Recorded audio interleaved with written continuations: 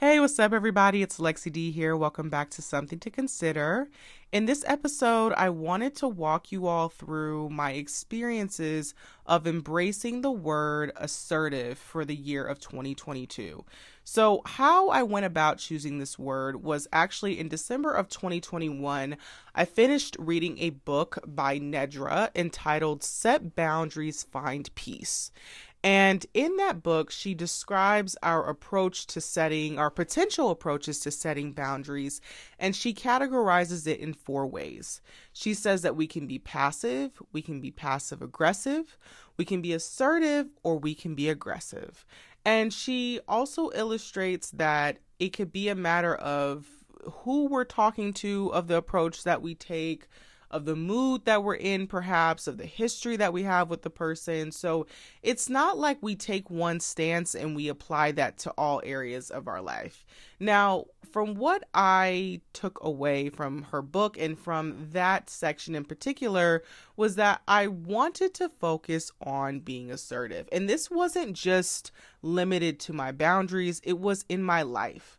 I had found that there were some areas where I was having trouble articulating myself, and I would either result in being passive, so not saying anything at all, or maybe being a bit aggressive, in which I wasn't necessarily yelling and being outright aggressive, but I'd like to think of aggressive in the sense that I was taking it of just kind of being inconsiderate of others' needs and really focusing on my own.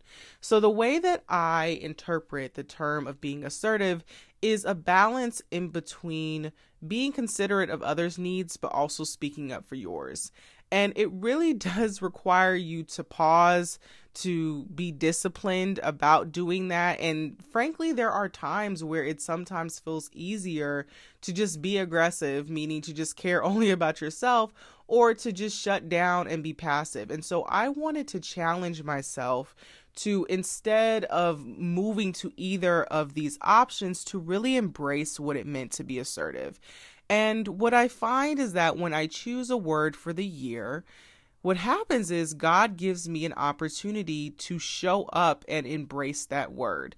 So you best believe I have some examples to share with you all of where I have had to be assertive in my life.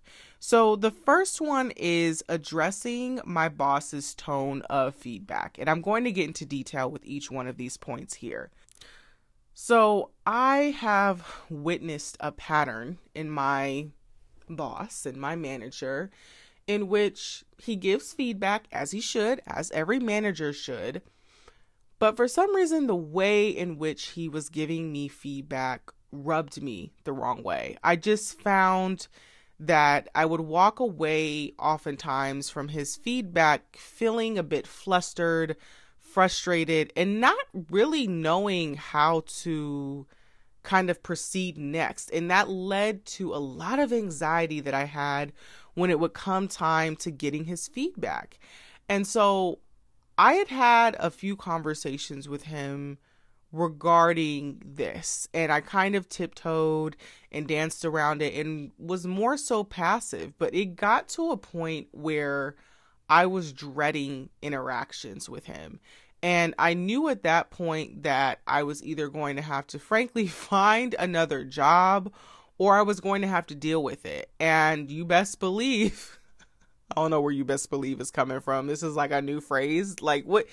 Side note, y'all, I listen back to these recordings sometimes, and then I hear certain phrases or things that I do over and over and over, and I'm like, what is going on there? Where did that come from? Anyways, so he's had this pattern, and I've witnessed this, and at some point I decided, you know what? I'm just going to take my services elsewhere.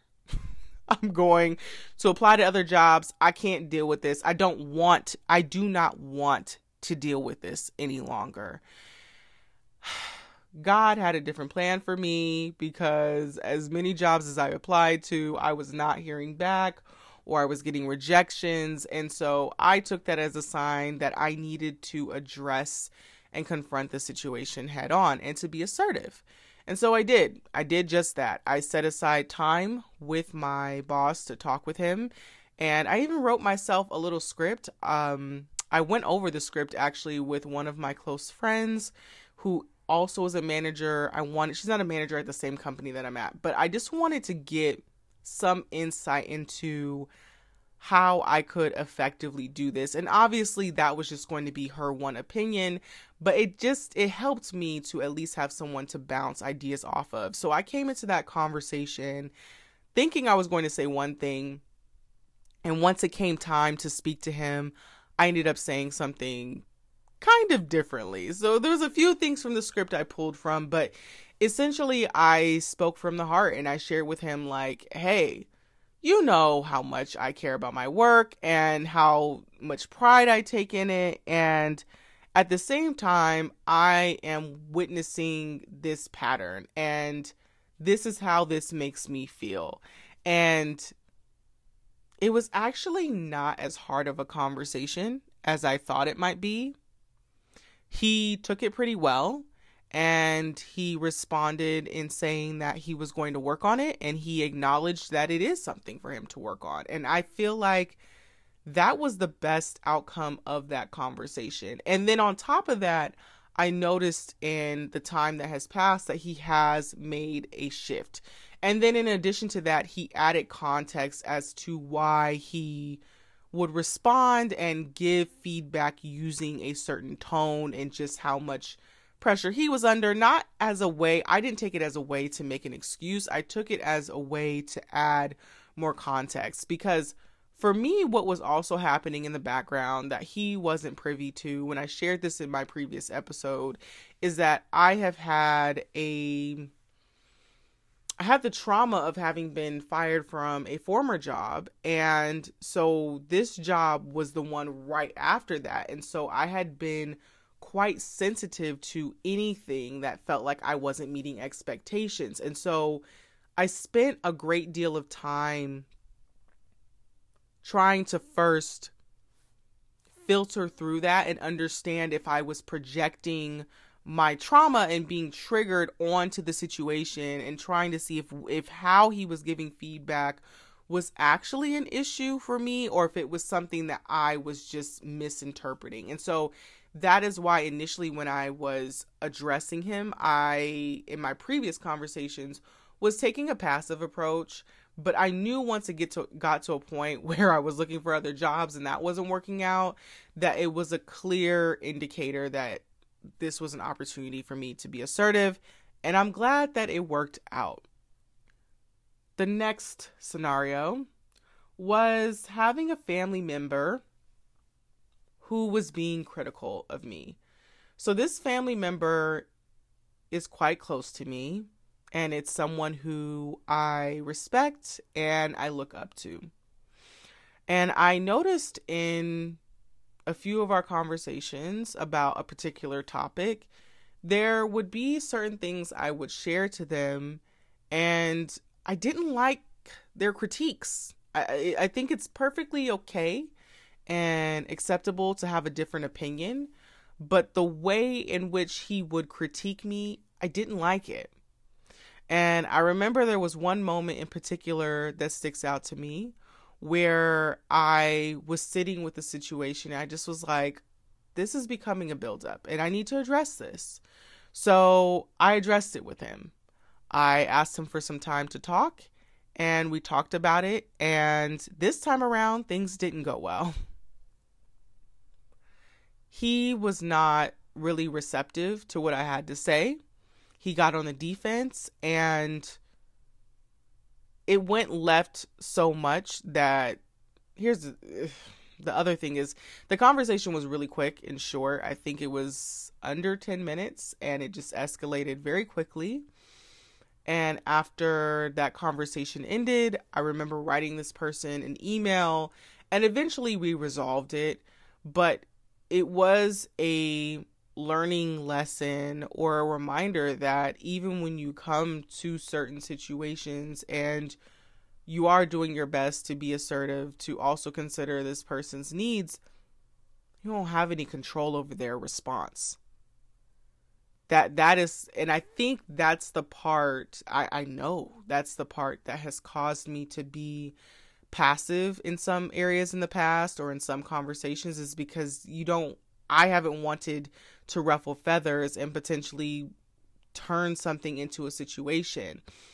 But since I have embraced this word, I've also put myself at risk of dealing with that. And I'm thankful that things did get resolved with this person, but it also was just a reminder to brace myself for sometimes there being adverse reactions to what I have to say.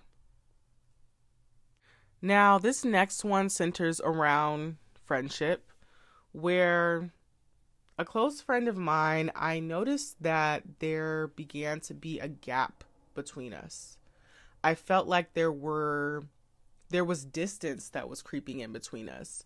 And I found myself feeling annoyed with hanging around her. And it got to a point where I just didn't want to be around her anymore. And I couldn't pinpoint exactly what it was. It wasn't anything obvious. This person wasn't being inflammatory to me or to other people around them. But really what it came down to, cutting to the chase, is that I felt like they were not being vulnerable and they weren't being open. Now, when I think back to our initial interaction as friends, this is exactly how this person came across to me, as someone who was kind of guarded and closed off. And I think just as a matter of circumstance and situation, and what I found was that we were hanging out as a way of, what is the word I'm looking for? Convenience. It was very convenient to hang out with them and to go places with them because we did share quite a bit of values and interests. But over the years, as I've started to unveil more of myself to myself, I desire that out of the people around me. And so I didn't know what was happening at the time as I was going to therapy, becoming closer to God, and it's led me to value vulnerability. And I've shared this in a previous episode where I talked about what having 20-year friendships has taught me. And one of those things has been vulnerability.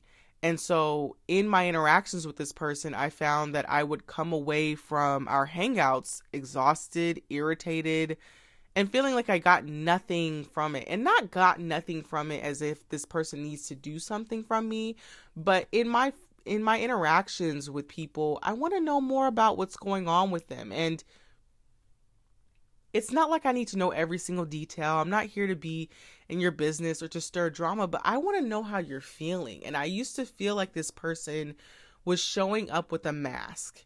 And it was exhausting to me to try to get around that mask when it felt like this person was not willing to just leave it, right? Was not willing to let go of a certain perception that they were putting out there. And I remember having one conversation. Usually my approach when I notice something in someone that, how do I put this? Because I don't want to sound like I'm high and mighty or like I'm above people. When I notice something that could be considered for growth, maybe I'll say it that way, I will usually bring it to their attention in as much as, hey, I've noticed this. Have you noticed this? And if they tell me they haven't noticed it, then in the past, I've just kind of dropped it and said, all right, I'm going to adjust my expectations of this person, maybe adjust my interactions depending on what that thing is and how strongly I feel about it. And I do feel strongly about vulnerability. So I approached this very similarly with this person. I had the conversation with them and I asked them, do you feel like you're open? I don't remember exactly what I said, but that was the gist of it. And they didn't feel like it was an issue. So I dropped it. My initial plan was to just kind of step away from the friendship a bit and just let it fade. I don't really like to explicitly end friendships unless something really inflammatory has happened, and nothing inflammatory happened. I felt like I had outgrown the friendship at that point. But when I started to notice that they were reaching out more consistently, I felt like, you know what? All right, I have to address this head on, because I'm not going to keep dodging this person. I'm not going to lie to this person. And to be fair, my dodging this person was just maybe being invited out and I didn't want to go. So I just would share, nah, I'm not into that. So it's not like I was lying to this person and doing all that kind of stuff. But I knew that I was finding myself explicitly backing away, and I did not want it to be, I wanted it to be a situation where I was showing respect to the friendship. And I felt like this is the point in which I need to have another conversation, and I need to not really dance around it and just be really straightforward about what I'm feeling.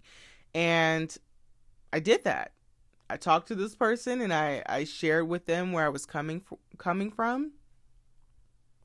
I shared with them that I felt disconnected from them, and I wanted to have a connection with them where we could go beyond the surface and we could talk more beyond things, that we could get into our feelings about things and not just kind of the tactical day-to-day approach. And I wanted to be able to have a friendship where I could hopefully create a space where both of us could just lay down the masks that we have to put on. Because to be fair with this person and with all of us, when we go out in the world, there are certain masks that we put on. We put on a certain mask at work. We have different masks maybe with family members. And this isn't necessarily a bad thing, I think, but I think when it goes in its extreme form, it becomes a way to protect ourselves. It becomes a way to guard ourselves. And maybe that's necessary in some instances. But I would like to think that if I'm going to be friends with you, you don't need to feel guarded with me. Now, again, this doesn't mean that you need to tell me everything. I'm not expecting that. But when it's just kind of feeling like we're talking about the weather and there's nothing that's really sticking out, like, then to me, we have a problem, we have an issue. And I'm grateful that this person was receptive to what I was saying, because even as I'm telling this, you can hopefully tell I try to be sensitive to the fact that there may be things that I'm observing and wanting out of someone that they may not want for themselves. And so in choosing to be assertive, it has caused me to be mindful of the words I choose, of how I approach situations. There's been in a lot of these situations where I've shared to someone, hey, I have something important to share with you, but it's not urgent, because I wanted to be intentional about giving them the space to decide for themselves when they could be available to hear me out for something important. And so in being assertive in these situations, it's really caused me to think more about what it is I want to say, but behind that, thinking more about how I'm actually feeling. And quite frankly, y'all, sometimes that's a lot of work and it can be really exhausting. It can be really exhausting. Sometimes you would just rather just be like, listen, I don't feel like it right now. And granted, sometimes I did. Sometimes I was a little bit passive until it got to a point where it was like, okay, enough is enough. So those were a couple of situations. There definitely were more, but just wanted to give you all a few that came to mind of scenarios in which you'll notice I'm choosing this language carefully. I was given the opportunity to be assertive, as opposed to saying I was forced to face this situation and make a decision. I was given the opportunity of being assertive, and I definitely think that it's helped me to be a better communicator, to hopefully show up as a more authentic version of myself, to bring myself to being a better person.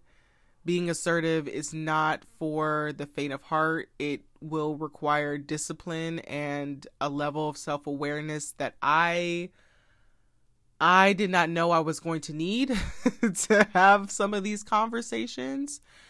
But it's definitely something that I would say was worth it. And I've learned a lot from embracing that word for the year and plan to continue to apply it to my life. So, something for you all to consider is maybe a few things. Do you have a word for the year? If you don't have a word for the year, maybe consider having one. Or having something that will pull you towards a better version of yourself. In as much as of being assertive, consider the areas in your life where you haven't been assertive. Where maybe you've been dodging the situation by being passive aggressive, or by being aggressive. Take some inventory, take some time to look at situations to see where it is you've been triggered and how you've responded to those things. Those can give you an indicator as well in terms of where you will have opportunities to be assertive. So with all that being said, I want to thank you all for giving this a listen. If you like these podcasts, please do rate on Apple Podcasts. I'm not sure if you can rate on Spotify, but if you can rate on Spotify, please do that as well. If you are listening on YouTube, please give this a thumbs up, and I will speak with you all in my next episode.